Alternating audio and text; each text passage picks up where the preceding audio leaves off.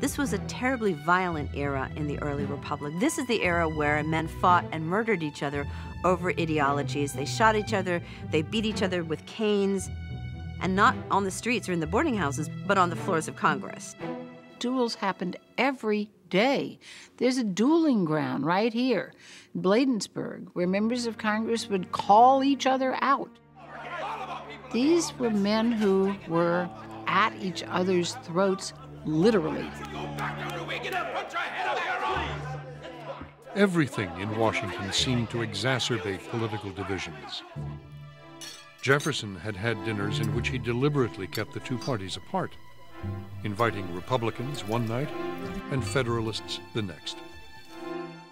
Even the living arrangements intensified the partisanship, with Federalists staying in one boarding house and Republicans in another. For politics to happen, you need the social sphere. That's the place where people can work out things, they can compromise, they can talk, they can make deals. In Washington City, there was no place for the unofficial sphere. There are no public spaces for interactions. There aren't hotel lobbies. There aren't bars. I mean, there are not places where people could come together socially as opposed to in an argument over politics. Dolley realized that the executive mansion could be used for this political purpose. During previous administrations, the building was simply the president's private residence.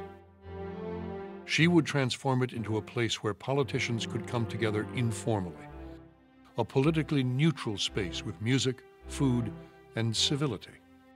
She began by decorating and furnishing its austere public rooms.